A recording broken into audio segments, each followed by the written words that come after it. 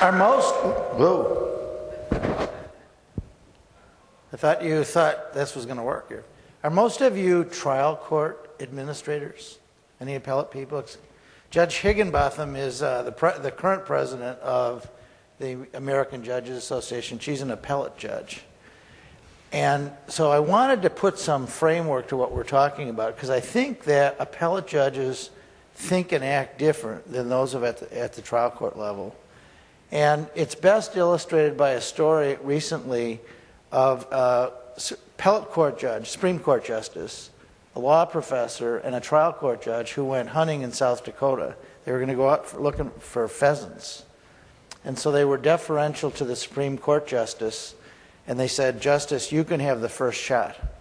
And so he came walking along, and a bird came flying out of the bush, and he aimed at the bush, at the bird, and then he said, "You know, there's a 4-part test to determine whether or not a bird is a pheasant," and he went out and identified the 4-part test, and by the time he was done, that bird was long gone.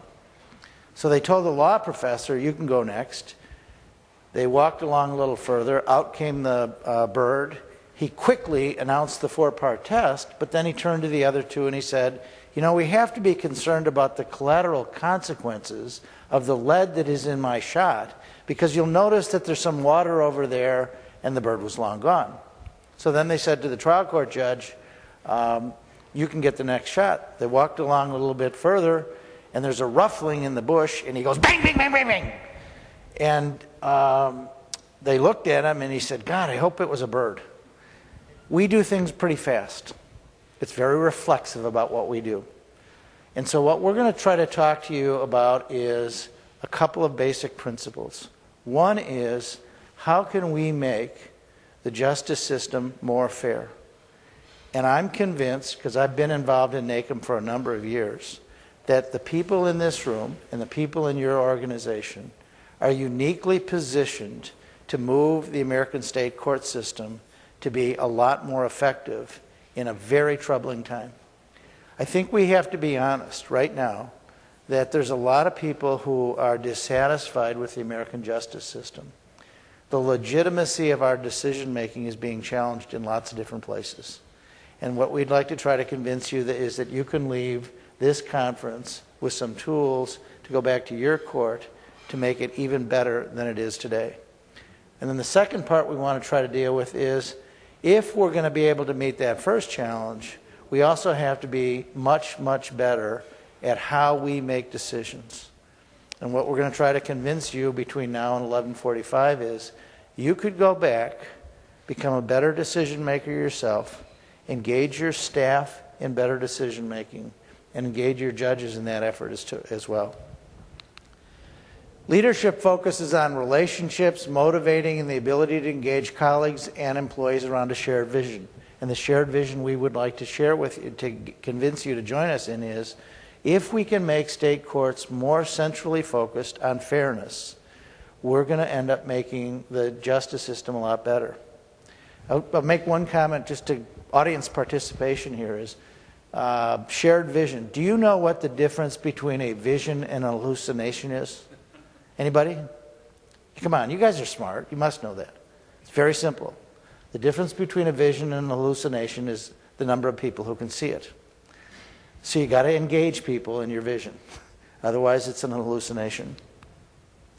The American Judges Association is the organization that Steve was the president of, I was the president of, and Tony is the president of. We have a 2-step plan for, or at least trying to engage people in how to improve the justice system, and it is to improve procedural fairness and to improve better decision making. We have a 2007 procedural fairness white paper. If you don't have a copy of that, we'll get it for you. We did a 2010 thing on judicial elections, but our most recent thing, which was the three of us, is judicial decision making. What we're going to talk about today is what the public thinks of us, thoughts on how we can make decisions and how we can become better at decision making, a quick tour through procedural fairness, and how all this fits together. So we're going to start with a little bit of information about the public knowledge about the court system. And Kevin mentioned we're going to do a quick tour of procedural fairness as well. We're doing quick things to set the stage for our discussion of mindfulness and mindful decision making, because we work in a context, and the context we work in is the public's understanding of our justice system and their reactions to it.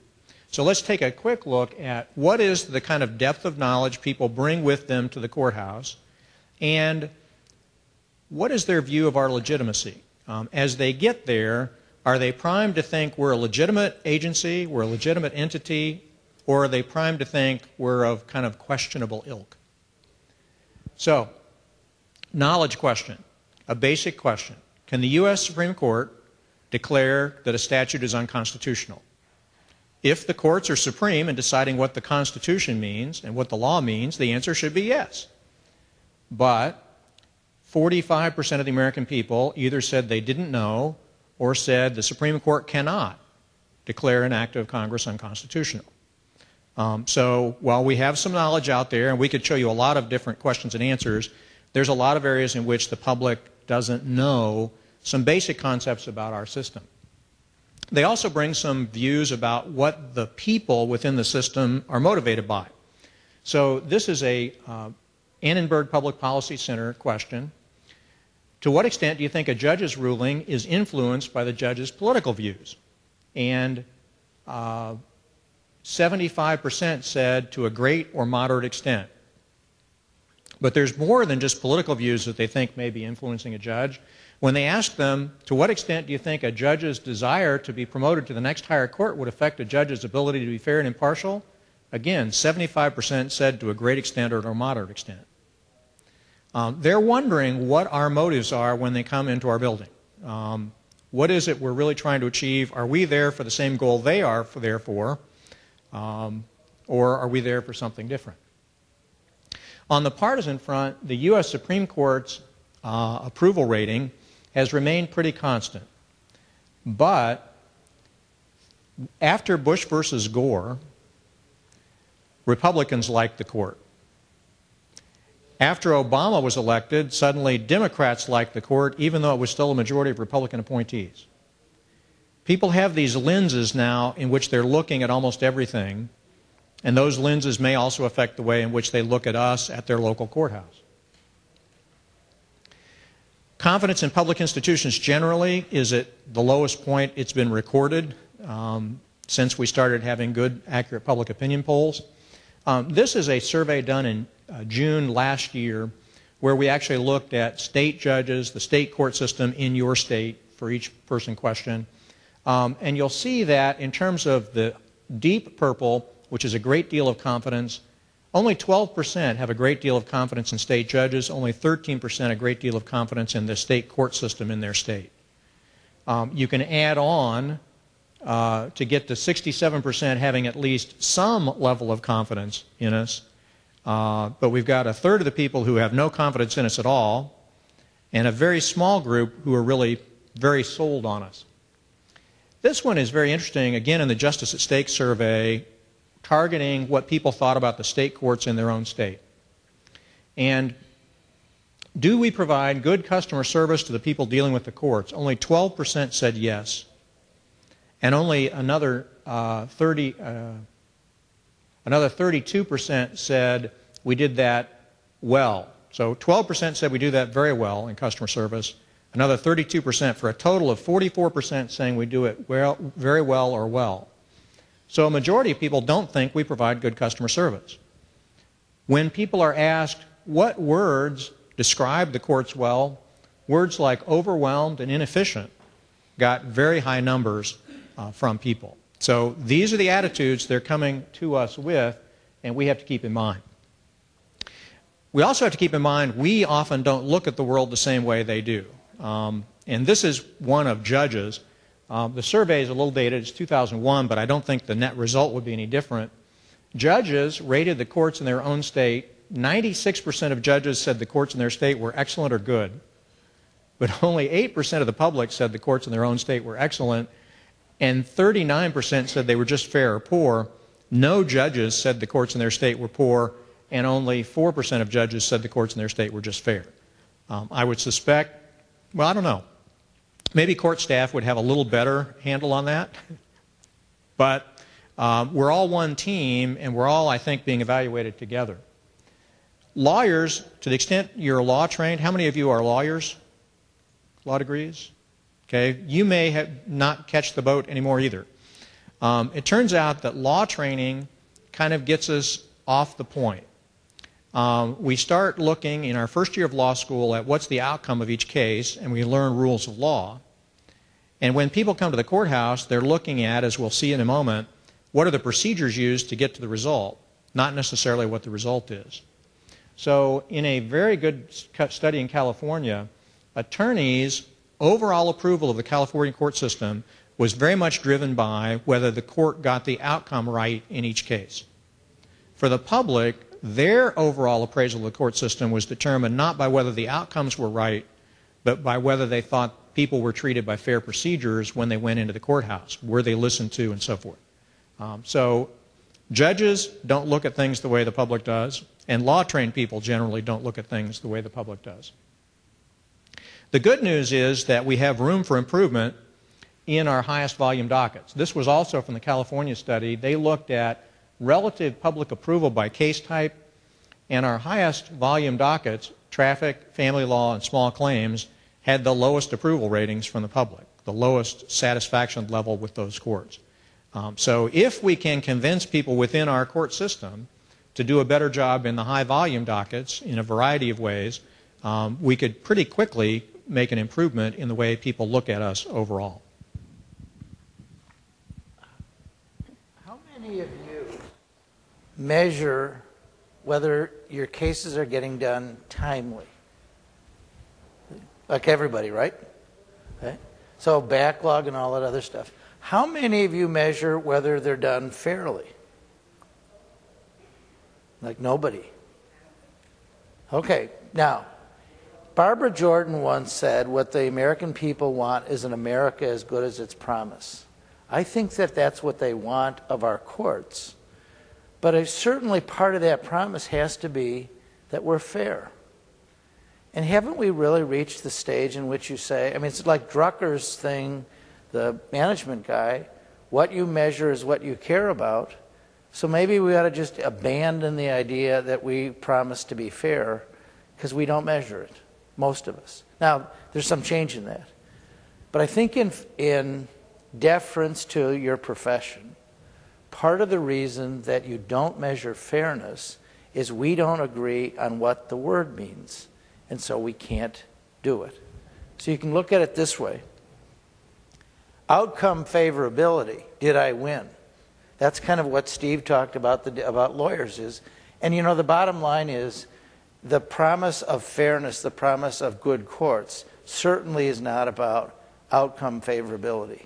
You can't expect the Newark court to indicate 67% of the time plaintiffs win. What a good court. Okay, so that one doesn't work. But what the social science research says is that the litigants, the people who are coming in all those case types, actually they do want to win, but they know they might not. So we can't do that one. The second one is, did I get what I deserve? That'd be another way to look at fairness. And everybody who has been in a courtroom for any length of time has seen the experience where the judge sentences somebody to jail or prison and the defendant says, "Thank you, Your Honor." So in their own mind, they got what they deserved and they're okay with it. But I don't think it's possible for us to figure that one out. So the next question then is, was my case handled through fair procedures? And on that one, we can, indeed we must, begin to measure that. You need to come back to your court, talk to your judges, talk to the people in your courthouse, and say, if we're going to measure timeliness of cases and case disposition, then surely we have to be open to the idea that we're going to measure whether we have fair procedures in our case. And there's good reason for it. Procedural fairness develops from research showing that how disputes are handled has an important influence on people's evaluation of their experience in the court system. So you look at all those negative numbers that Steve talked about and said, you know, if we have only 57% of the American people saying our courts are fair, put another way, 43% not saying it, that's a dangerous number. If you looked at that last number that he had, there is 39% of the American public describe us as intimidating. Those two, the combination of those two are pretty damning. And we've got to figure out a strategy to change that. Do any of you know who Tom Tyler is? Anybody? Tom Tyler now teaches at Yale. He wrote a paper a number of years ago that I read. And it was about why do people obey judges' orders? Something I think all of us, whether you're a judge or an administrator, how do we get people to do what we want? Or put a different way, if you could convince your court when you go home that you have a strategy to get a 10% reduction in your caseload in the next 24 months, that'd be pretty dramatic, right? I mean, how many of you are going to get a 10% increase in your budget in the next 24 months? Just raise your hand. Like none of you, right? Okay, so if you're not going to get 10% more money, then we got to get 10% less work. If you could develop a strategy to convince your court, I have a way that I'm going to get better compliance with orders, to 8, 10, 12% in a relatively short period of time, you dramatically reduce your workload. And on all the numbers that you have, you get better. That's what this is about. Procedural fairness encourages decision acceptance, and it leads to positive views about the legal system. So we got both things.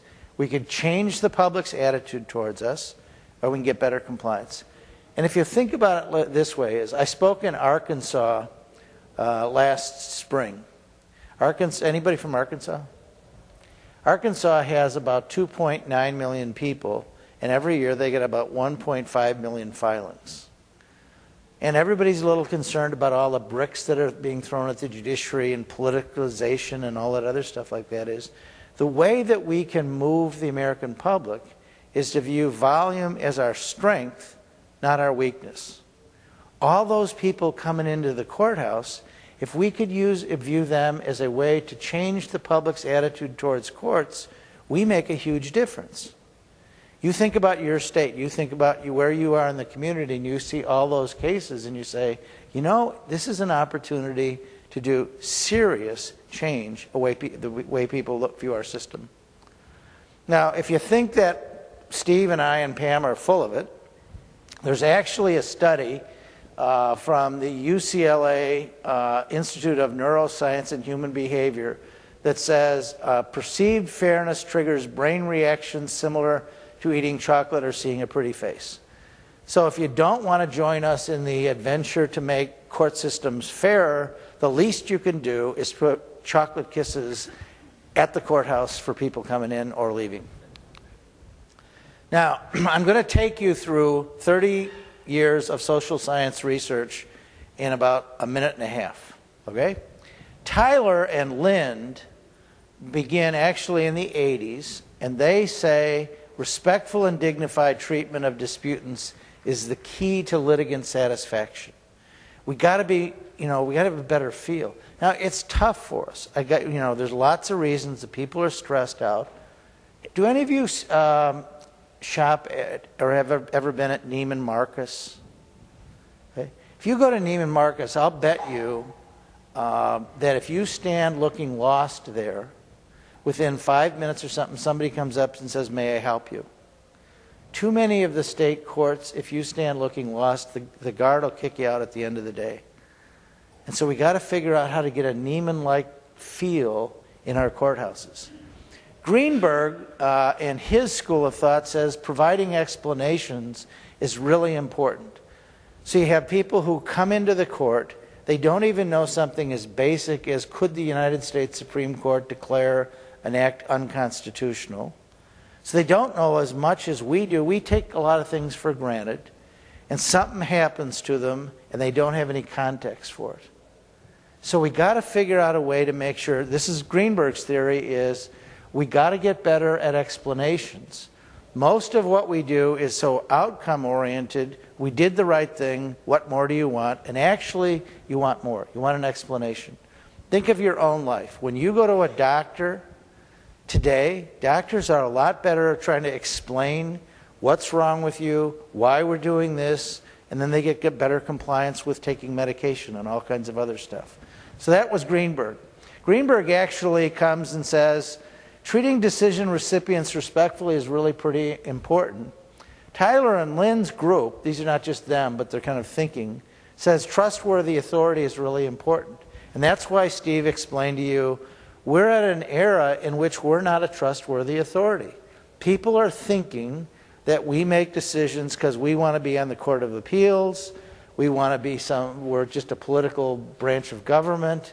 So we've got to figure out how to weigh trustworthy authority, because we have a lot of people who don't trust us. You look at all those numbers, they're crushingly bad. Tyler and Lynn says belief in unbiased decision making is really important. So then you end up with large numbers of people in the African American community are coming into our court. They have very negative attitudes towards the police. And then we've got to change that. We're not going to change their attitude towards the police. That's their problem. But we got to end up figuring out a way to get belief in unbiased decision making. And all of this ends up with this bottom line. If you can move a sense of procedural fairness in your courthouse, you can get higher compliance with orders. You're not going to get sociopaths to obey orders. I'm not talking about that. I'm not being naive about you're going to get everybody. But if you could get 8, 10, 12% in a relatively short period of time, you make a big difference.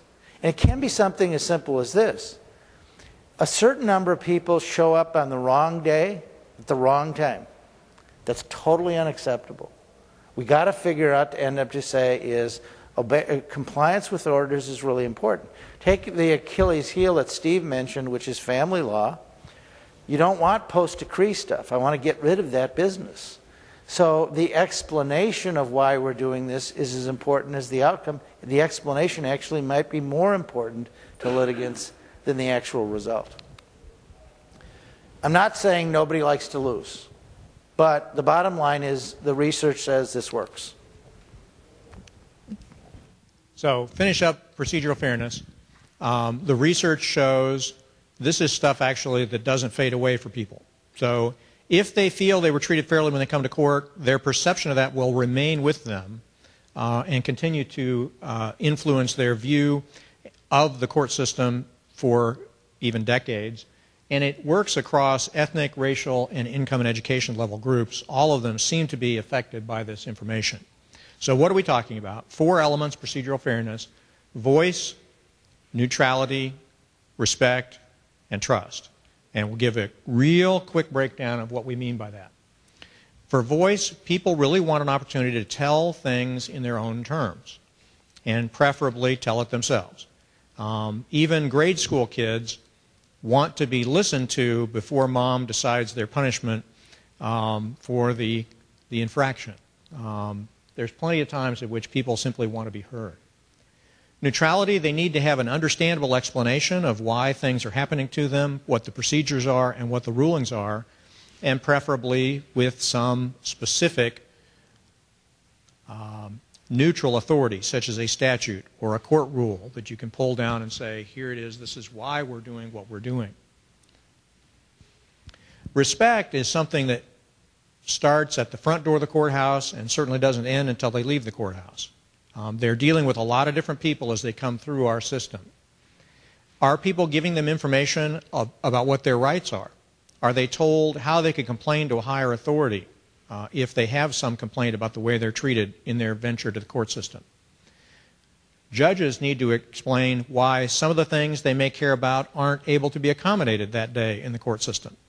But that shows a respect for their concerns, even if you can't accommodate it. They're coming to court as citizens addressing a branch of government They view that as their right. As we get more and more self-represented people, and people have a view that they should be able to personally access their court system without the need for a lawyer, explaining to them what their rights are is something we have to spend a lot more time doing. We are spending a lot more time doing it, but sometimes we simply get a little frustrated in the process. Trust is one of these things that somewhat comes by doing all the others. If we let people have voice, if we treat them with respect, if they're clear that they have been dealt with and the rulings were based on neutral authorities, they will end up trusting the people they're dealing with. But it also has a sort of its extra dimension, which is they need to feel the people they're coming in contact are sincere and caring. So if they feel you're sincere and care about them, and you do all the other things, you will score very well on procedural fairness, and you will then score well in their overall impression of the justice system. Well, a number of years ago, the National Center for State Courts did a study of public trust and confidence in the courts. And one of the things that came out was 40% of the American public believe that judges' orders are not understandable. Now, I don't think we're that bad, but what if we are? What if large numbers of people are leaving our court and they don't understand what happened? How many of you would be satisfied if 99.9% of the people leaving your court understood the orders and why they were issued? Just raise your hand. Okay. Now here's the deal. How many of you are going to be flying home? Most of you are going to fly home, right? A lot of you? Okay. If you fly through Chicago and they get it 99.9% right, there will be 2 crashes today. 99.9% for air traffic controllers mean if you're going through Atlanta or you're going through Chicago, 2 planes are going down today. Okay? So that's not acceptable to a large number of people. But I get the idea of saying, you know, we've got a little different thing than air traffic controller. So in our court, we measured it once. Well, we've actually measured it a bunch of times. I'll tell you one study. We interviewed defendants in domestic abuse cases 5 minutes after the bail or sentencing decision to determine whether or not they understood the orders. We had the same skepticism that you did. We have a large Somali population in Minnesota, or Minneapolis, so you'd have language and cultural issues that would interfere. We have presumably the same number of sociopaths as you have in your court. We have a very strange group of people who come into the Minneapolis courts. They're called cheeseheads. They're Packer fans. They clearly would not understand what's going on. Okay? Now here's what happened. Several judges actually got 100%. Some got 90, few got 80, and one judge who had a really great reputation on the bench, 40% of the defendants within 5 minutes didn't understand what was going on. That's why you have to go back and say, in our court we begin to measure something that's as fundamental as fairness. If people are leaving your court not understanding what's going on, it's a disaster. Now, here's some ideas you could, most of you in the room know about court tools. So you could go to court tools number 1 and say, I don't know about all the rest of them, but here's some things that we could use to measure. We can end up cobbling together some stuff and say, it's not perfect, but there are mechanisms out there to begin to measure procedural fairness. And if we are committed to fairness in our court, we've got to figure out a way to do it. So there's court tools. So why should court leaders care? You're not going to significantly get more resources anytime. Enhanced procedural fairness has been shown to increase compliance with court orders. It reduces caseload. You've got to figure out a strategy to end up saying, I'm going to figure out a way to get better compliance with our orders. We compete with education, healthcare, and lots of other things for money. So the idea of running up and saying, oh, we're a separate branch of government, give us a bunch of money, like that has not worked very well. So we're going to sum up. This stuff works with the public. We aren't naturally attuned to the way court participants view us. We face a time of budgetary limits, and we need to figure out how to perform and reach those perceptions. So now we got to become a little bit more mindful in our better decisions. Okay, now you got to follow this very carefully. I want you to watch the video carefully, and then I'm going to ask you how you did. The monkey business illusion. Count how many times the players wearing white pass the ball.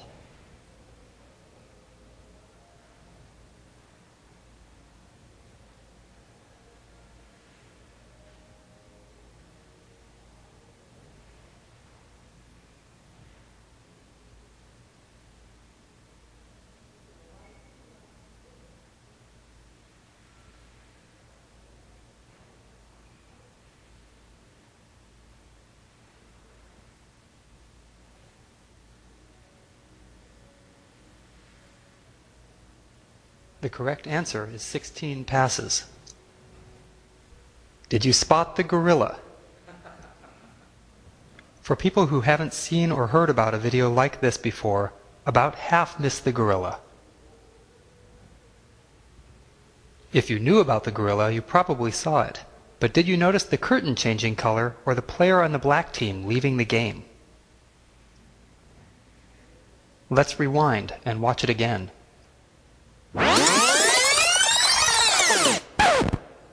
Here comes the gorilla, and there goes a player, and the curtain is changing from red to gold.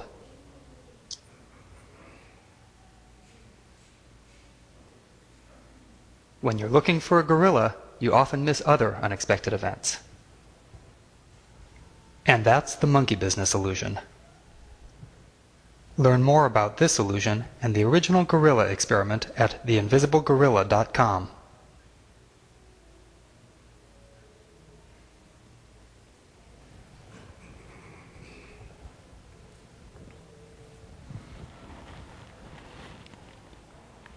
So, good morning. So, one of the things that the monkey business illusion demonstrates is that what psychologists refer to as inattentional blindness, the idea that if you're attending to one thing, then you're going to miss something else. And the important piece to take away from it is attention is a limited resource. We are bombarded all day long with sensory information. If you think about yourself sitting in this room right now, you're taking in the light of the room, the audio, there's background noise from the room next door to us. Your body is regulating itself to temperature. So there's all of this sensory information that is constantly hitting us. And yet what you're doing, for the most part, is paying attention to me, paying attention to us, listening to us, focusing on it, maybe reading the screen. So the question is, how do we do that? How do we have all of this other information coming in, but then step back and focus on certain things? And psychologists, cognitive psychologists, social psychologists have been studying that question for many years, decades, and recently neuroscientists have joined. And they've got some pretty intriguing insights into how our brain starts to process information. They, for the most part, divide it up into two different kinds of modes of processing. One is we refer to as reflexive. If you think of a reflex, if you think of walking into bright sunlight after coming out of a movie theater, you don't try, you don't think about it, your body just blinks. And a lot of what we do is reflexive. It's fast, it's automatic, it's pretty much unconscious, and it's pretty much always on. The other mode is a much more deliberative mode. It's slow, it's conscious. You know, if I say to you, you have to solve this math problem, you're going to have to sit down and really focus your attention on it. This reflective side is much more limited in capacity. So let's go back to reflexive here and just talk about how it all works. The way our brains come to be able to do things so automatically is if you think about a baby coming into the world, there's all of this information that a baby takes in, and you have to start to sort and categorize it and figure out what goes with what. And over time, the way we experience our world, we develop our patterns, we develop schemas. So you can have a schema for objects, a schema for directions, a schema for activities, driving a car. Think about the first time you tried to drive a car. You got into the seat and you put your key in the ignition and you're trying to figure out what, is this the gas pedal or the brake pedal? It was a very kind of deliberative, reflective process. But over time, you just jump in the car now and turn it on. You don't really think about it. You don't say, what do I need to do here? If you look at this couple who's just married, I don't think they're really thinking about how do we make this car go. They're trying to figure out their next step in life. And we also have schemas. We also develop schemas about people as well. So if you take a look at this picture down here, what's your sense? What is this a picture of? A retired lady, an elderly lady, an older lady. She's got gray hair, wrinkles. That's kind of our schema for what an older person looks like. And because we have these schemas, we can get through the day pretty quickly. We don't get up in the morning and say, how do I take a shower? You take a shower. You don't say, how do I brush my teeth? You brush your teeth. It just allows us to get through the day. Most of what we do, most of the time, we rely on this default reflexive processing. That's how we get through the day. And the good news is, sometimes reflexive processing is great. It helps us. There are times when relying on our intuition, on the lessons and schemas that we have learned over time is actually better for us. There's a study about firefighters who have been firefighters for a very long time. They go into a house, they sense something's wrong, they get out of the house goes down. They're asked, how did you know that? And they just know it from their years of experience of taking in all of the different kinds of characteristics about a fire. In that case, you don't want the firefighter going into the house and saying, let me think through here, what are the 5 criteria for a fire? You just want them to react. So there are lots of times when our reflexive system is a very good, reliable way to process information. The downside is sometimes our schemas can be inaccurate. Sometimes we have associated characteristics with certain objects or certain people or certain activities, and they're not altogether accurate all the time. So we might have superstitions when things are related that really aren't related. They're not really cause and effect. They just happened at the same time. Or we might be using some stereotypes. So there are some characteristics that are true at some points for some people, but they're really not true all the time. And then there are times when we might use a schema in one place and it's inappropriate in another place. So there are times when we need to be checking. We need to be using our reflective system to kind of check on some of these schemas that we're just going through life and using. 2, I will just mention 2 areas where we can kind of get in trouble with our relying just on our reflexive system are cognitive heuristics, and I think that's one of these terms that psychologists use, but it's really, you've heard it a lot in terms of the glass being half full or the glass being half empty. What's your frame of reference? And if you take one frame of reference, you're going to go down one road. If you take another frame of reference, you're going to go down another road. A heuristic is basically a shorthand. It's a rule of thumb that people use to make decisions. But what you do is you wind up leaving out information. You're not looking at all of the positives and the negatives. You're either looking at the glass half empty or you're looking at the glass half full. Other examples are anchoring. You put out a value, and then even if the value is a random value, you might use it to, it's been primed in your head, so you might be using it to estimate things higher or lower based on that random value. Hindsight, Monday morning quarterbacking. You know, it always seems so much easier after you know the answer. And egocentric is we are incredibly confident about our answers. So we tend to just say, you know, of course I could do that, or of course that's the right answer. Another set of areas, or another area where we can be concerned about using just our reflexive processes is implicit biases. Implicit biases are based on implicit stereotypes and attitudes that we have that operate below the radar. So we're not conscious of them. And research has shown that even people who strive very hard to be objective and fair can also be influenced by implicit biases. So I'm going to let the judge talk about how judges react to heuristics. So this is just one example. I mean, and you know this from working with your judges. Judges think that they've got some special training and they're oblivious to this kind of stuff, right? Right. So here's one example. It was done by a trio of researchers, but basically what happened was they gave about 200 judges a simple fact situation.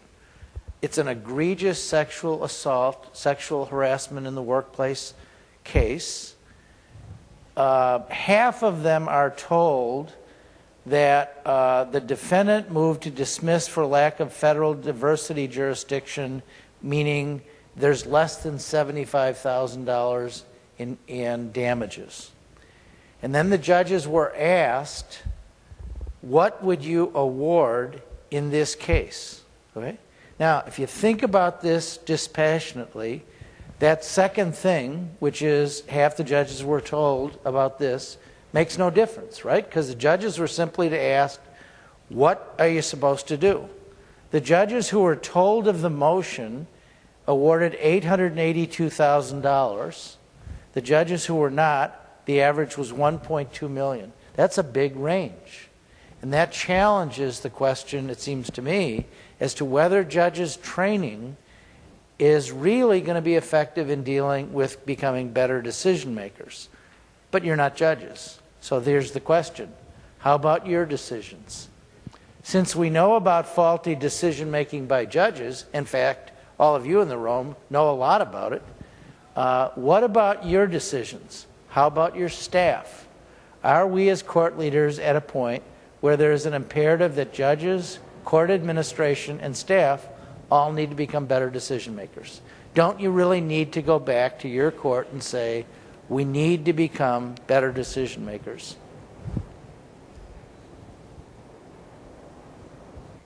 So a little bit more about implicit bias. The idea, psychologists measure implicit bias in many different ways, but the most common way of measuring it is through reaction time. And so the idea is that because of our schemas, if you remember the old lady in the picture, because of our schemas, we associate certain characteristics with certain objects or people much faster than we do with others. So we have a tendency, for example, to associate elderly and frail much faster than we would elderly and robust. And so over time, we have developed numerous tests of implicit bias that measure reaction time. Project Implicit is a project that the psychologists from Harvard, the University of Washington, and the University of Virginia developed. There's a website called Project Implicit, and it has over 15 of these implicit bias tests. They're very short. You go on a computer and you can take the test yourself. What they found was looking at data from, I think, 2000 to 2006, they looked at something like 2.5 million people who have taken these tests over that period of time, is that overwhelmingly people associate or have stronger preferences for the socially dominant group. So for instance, whites over black, straight over gay. So there's all of this information that's just carried around because of our associations and our schemas that are impacting that are influencing our behaviors and decisions. So Ruklinski and his colleagues took a look at judges and tried to figure out, well, does that affect judges? I mean, if you think about it, judges are trained to be fair and honest, and so they might rise above that. However, they found that even with the judges, there was a strong preference for whites. The black judges were pretty much even. There was no strong preference one way or another. And they also found that there was some evidence that the biases were influencing their decisions. The key finding, though, that I think, and what's really important for us here, is they said when judges are aware of a need to monitor their own responses for the influence of implicit racial biases and are motivated to suppress that bias, they are able to do so. And again, it's the idea of bringing in our reflective system, bringing in our attention to it, and not just going on automatic. So implicit bias can and does occur, but the more all of us know about implicit bias and understand our tendencies, the more likely we can make decisions. And as I said earlier, you can go to Project Implicit if you'd like to take one of these tests yourself and just see how it actually works in practice. It will give you some additional information. So let's see. Oh, okay. So this is fun. This is just a little test. What I want you to do is read this. Name the color of each word that you see as it appears. Okay, so I'm going to show you a screen. I just want you to name the color. How many people know what this is, the Stroop test? Okay, so just name the color out loud, all of us together. All right, you ready? Go. Well. So now were you attending to that? Did you get that?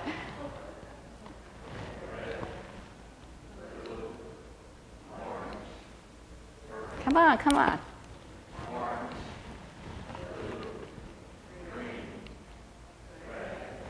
All right, how was that? Okay. Now, I want you to once again name the color of each word that you see as it appears. Okay? Name the color. Ready?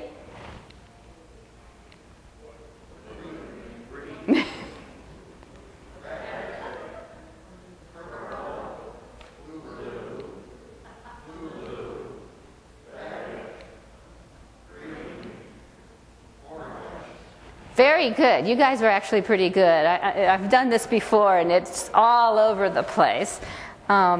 So I'm interested for the lady here who did it before. Did you still trip up on it a little bit? Every time you do it, you still keep tripping up. And so even though you know it's coming, it's still hard because it's that reflexive system. We are so tuned into reading a word rather than looking at the color that even when we yes?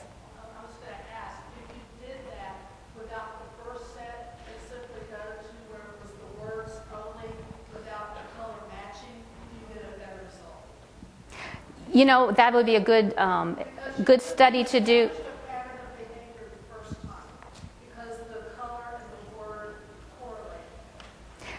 What I would say is there's a lot of research on how, particularly those of us who live in countries where we read things so much, we are so keyed to reading whenever we see words. In fact, there are studies that will just give kind of the beginnings of words and the end, the beginning letters of words and the end, and put nonsense letters in the middle. But we're still able to read it because we're so used to reading from one direction to the other and making sense out of what it is. So my sense is it would still work, but we could try it to make sure sometime. Mm-hmm. Yep. So I think basically what you take away from this is, again, sometimes you have to consciously engage your reflective system in order to override your reflective system in order to override your reflexive one.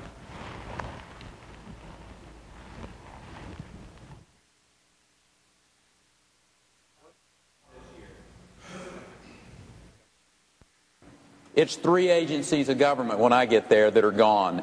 Commerce, education, and the, what's the third one there? Let's see. You need 5. Oh, 5, okay. So commerce, education, and the EPA? EPA, there you go. No, okay. Let's talk deposition. Seriously?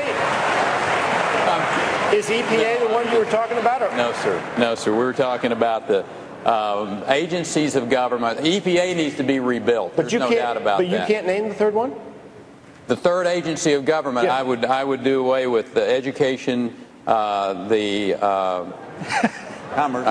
commerce, and let's see. I can't. The third one I can't. Sorry. Oops. Oops. After the election, they came out with a book trying to give his viewpoint of what was going on. And what they said was that he had been suffering a sleep disorder for many days before this presidential debate and had not been able to sleep for something like 72 hours. And can Rick Perry memorize 3 cabinet agencies he intends to eliminate? Sure he can. Has he given that speech all the time on the stump? Yes, he had. But without sleep, he was just lost that night. So fatigue is one of those things that can cause any of us to have great difficulty.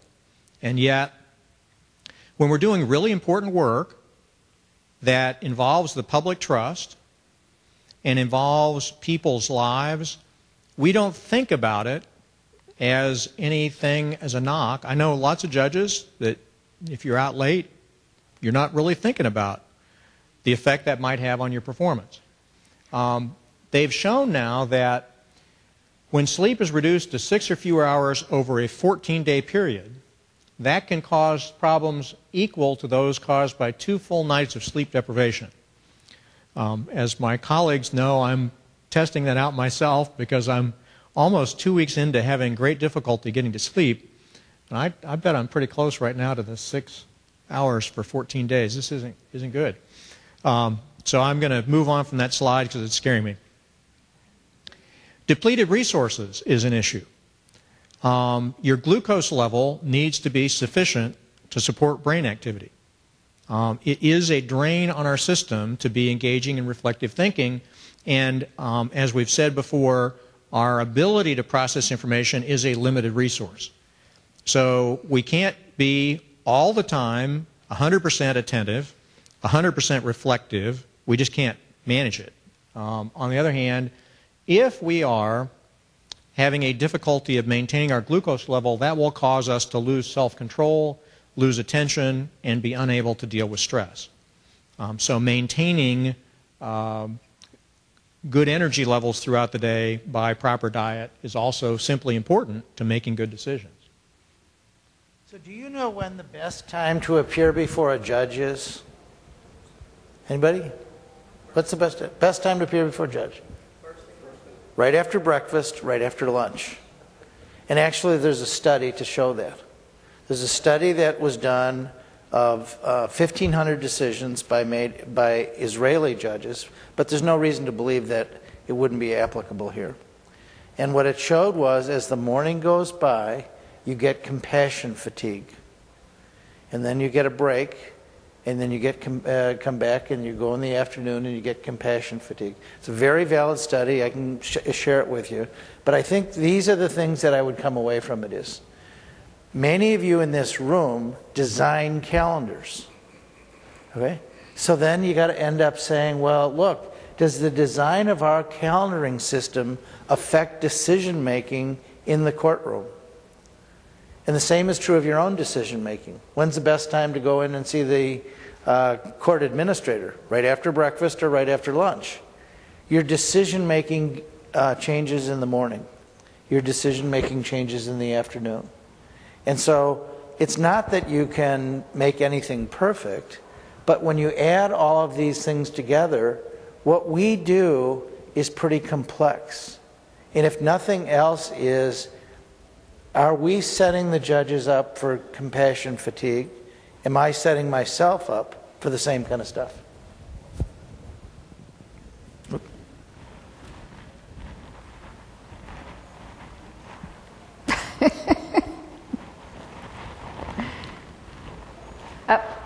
Went too far. Okay. So mood. So mood is kind of an interesting thing in terms of the research that we've done on it. You tend to think that if you're really upbeat and in a great mood, that you're going to be very positive and really focused on what you're doing. And what we found is that being in a really good positive mood can be very helpful if you're doing very creative work or if you're trying to be very expansive in your thinking.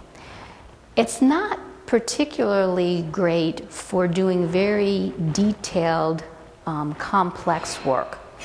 Basically, when we're in a really good mood, we like the status quo. We kind of rely on our reflexive system a little bit more because everything's going along fine. We don't necessarily want to change that. But if we're in kind of a negative mood, then it's like we know something's not quite right, so our reflective brain is already engaged. So we have a tendency to be a little bit more focused when we're in somewhat of a negative mood. Now, this doesn't mean that if you're going to go do very difficult kinds of complex work, work on your budget, that you have to put yourself into a bad mood to do it. But again, it's going back to the whole idea of being vigilant, understanding where you are, just kind of taking in what you're processing, what you're focusing on, just to help you make sure that you're not missing something because you're just relying on that reflexive system too much. Fluency. Fluency is another one of these words that psychologists use, but basically it's just the ease of processing information. And if you think of advertisers rely on fluency all the time. They're trying to pair their product with a simple jingle or a simple slogan, and you hear it over and over and over, and so then it becomes fluent to you. It's reflexive. You find it easy to bring that information to bear. So you go down the cereal aisle, and all of a sudden you see the cereal that you always are hearing about on TV, and you buy the cereal. When information is presented to us in a very fluent way, we tend to think of it as more trustworthy, as we have more confidence in that information. But actually, when something is disfluent, when it's hard to understand, then again, we're engaging our reflexive system. So for instance, reflective system, thank you. They've done a test. There's a test called the cognitive reflection test, and it's basically 3 questions, and they're little math questions, but they have very intuitive answers. You have a knee-jerk response to do with the intuitive answer, but the intuitive answer is not correct. It's actually much harder than it looks. The question is much harder than it looks, and you actually need to spend a little bit of time trying to figure out what the answer is. And what they did is they gave those 3 questions to people straight out, and then they gave those same 3 questions to another group, and they put it in really hard to read font. And the people who had the disfluent set of questions were able to get those answers correct more than the people who just had the easy to read set of questions. So again, the idea was that because we had this idea, our reflective system kicked in because we saw that there was a problem there. We had to focus on it much more than we would have if it was just easy to read. Multitasking has a price. 97% of people, it affects performance. And the bottom line is, I don't think we in the court community have really come to grips with, we built it in.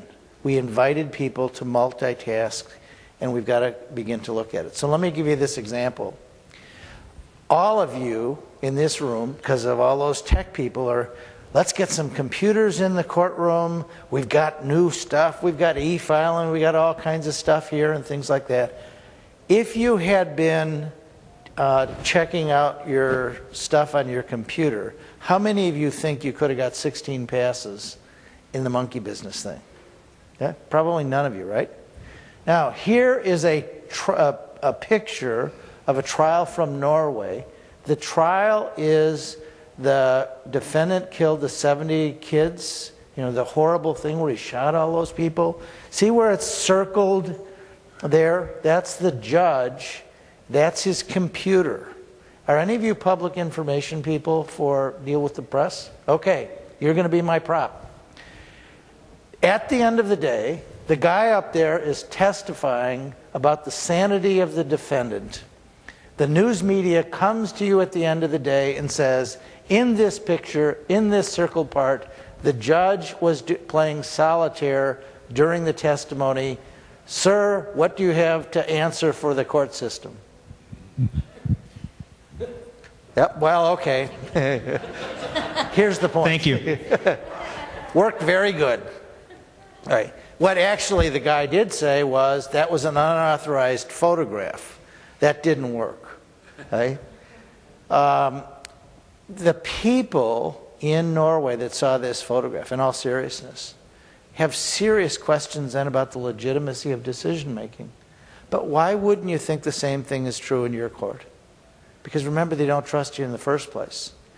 And does this technology, I'm not knocking it, I'm not saying you shouldn't do it, but don't you need to talk about the dangers of multitasking when we put these things in there? Because when you get bored, you go on the computer there. You check your stuff out. And we don't know whether you're playing solitaire or not. So in our paper, we have a number of what we think are useful suggestions for becoming more mindful in our daily work. One of them is to focus on the purpose. Why are we there? We're there to provide a justice system to people that meets their needs. Focusing on purpose can help us bring things to our reflective mind more frequently as an overall goal. Do any of you feel stressed from time to time doing your daily work? Okay. Do you think you're as stressed as, say, a Marine preparing for deployment in counterinsurgency duty in Iraq and Afghanistan? Anybody who thinks your daily work is more stressful than those Marines? Okay. I want to show you a very quick video clip. No, I'll get it, but we'll still show the clip. Yeah. This is a professor at the University of Miami named Amishi Jha. And she's got some great stuff going and actually is getting millions of dollars of government money from the military to do further training of our military personnel in mindfulness. And the purpose of the training is to keep their mental capacity in deployment from being depleted. So what they did was take Marines who were specifically getting ready for deployment in counterinsurgency work and give them this training, although some of them didn't get it, and so they were able to compare the results of the two groups.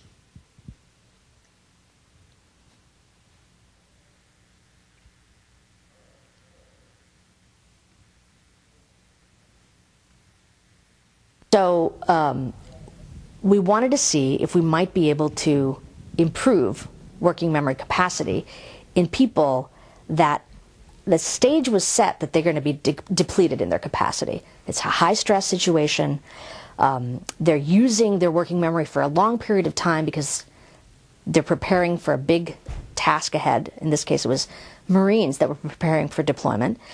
And if they're depleted in their capacity, they're more likely to make impulsive choices that could further add to the problem, that could add to the stress, that could add to the anxiety. So that was the question. Can we improve working memory capacity? And the thing that really struck us was that when we looked at people, Marines, that didn't get any training at all, and we just tested them twice within a 2-month interval, around 6 or 7 months before they were deployed. So, 8 months before and then 6 months before they were deployed. In that 2-month interval, we saw that their working memory capacity was actually declining. Declining to the level that we'd almost say is putting them at risk for this kind of impulsive behavior. So we wanted to see, could we reduce the rate of decline if we offered them mindfulness training? And what we found was that actually we could. So the Marines that received a specific form of mindfulness training called mindfulness-based mind fitness training that was developed by my colleague Elizabeth Stanley at Georgetown, allowed mindfulness to be introduced in a way that perfectly worked with the Marine mindset. They were trained in techniques that would help them with their actual job. And those participants that practiced the exercises she gave them for as little as 12 minutes a day actually kept their working memory stable. They didn't degrade. If they practiced more than that, they actually got better. Whereas people that didn't practice at all or practiced very little declined.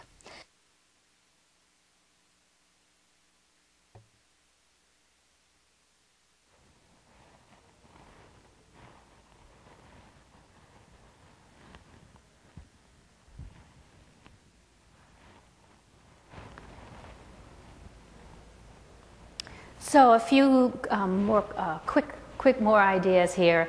One of the things we've been saying is read your dials. Do you need to take a break? Do you need to go get a snack? Do you get your glucose levels up? If you're really kind of tired and slumping, then be mindful about it and do something about it.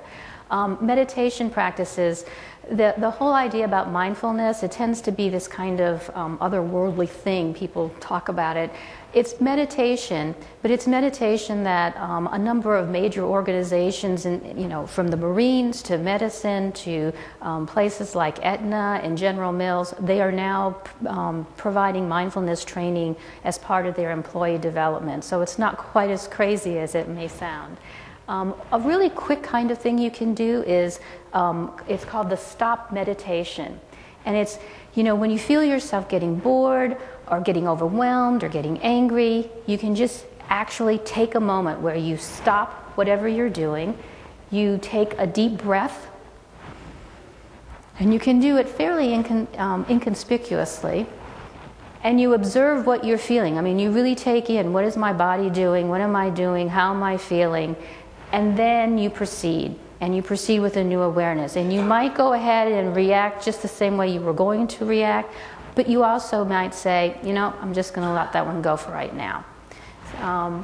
Justice Breyer has said that every day he takes a few minutes, I believe in the morning and at lunchtime, and he just kind of sits quietly. So he has been basically meditating for many years now, and he has found that to be a helpful technique. For court managers, one of the ways to be mindful, one of the ways to bring your reflective brain back in is to try to seek feedback, ask others to help you, seek mentors. One of the famous doctors improved his work by having another doctor follow him around and just identify little things that he was doing that could improve how he was handling his surgeries. It's amazing what somebody else watching you, what kind of information they can provide.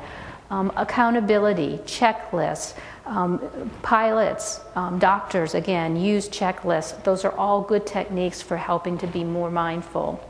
And again, simply asking yourself why as you go through the day. Why am I doing this? Forces that reflective side to come back in. Procedural fairness, in a nutshell, really comes down to, was a person listened to? Were people treated with respect? And do they understand what happened? Do they understand what the decision was? And was it made for neutral principles? This can be turned into a PR thing for a court system. And the state of Alaska is now, anybody here from Alaska? Okay, I didn't think so, but the state of Alaska has now put a pledge of fairness in all 44 courthouses in Alaska. And it's translated into 6 languages in addition to English. Kevin Burke had been trying, actually, he's going around over the country speaking about procedural fairness. And he's had chief justices in multiple states invite him in to do specific things. He's been trying for actually 2 years, to get a state to adopt a fairness pledge, and Alaska took him up on it. And the Chief Justice announced this in their State of the Judiciary message in January, and it's now posted in every Alaska courthouse. It says at the bottom, we will listen to you, we will respond to your questions about court procedure, and we will treat you with respect. For more information on this, we've got a procedural fairness website, proceduralfairness.org. It also has a blog associated with us you can get to from that page, proceduralfairness.org, for more information.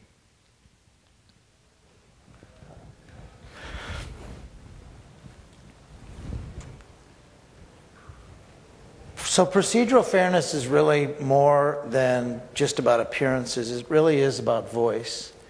And the bottom line is this, because you're the court leaders, is it's not going to work in your courthouse if you don't practice this as a management philosophy too. I mean, it's really important if you're going to expect people at the counter to be nice and respectful and give people voice, and make sure they understand decisions, then that's the way you got to operate yourself in terms of how you run the courthouse. It's got to be a feel for the entire courthouse.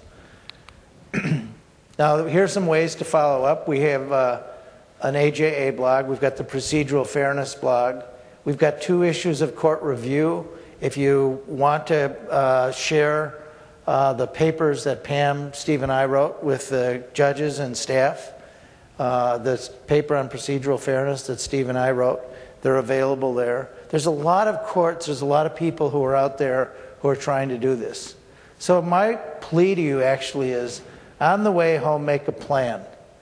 The plan is, I'm going to engage my judges and my staff in meeting Barbara Jordan's thing.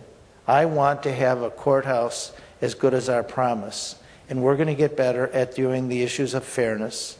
We're going to begin to commit to measuring it and holding ourselves accountable for it and getting some feedback. To be a court leader, all you need is commitment. And so very good. Now go out there and convince others. Thank you very much for having Steve, Pam, and I meet with you. If you'd like the slides, Pam Casey's email is up there, or you can go to our website on procedural fairness and you can find out how to get hold of us. Thanks very much for having us.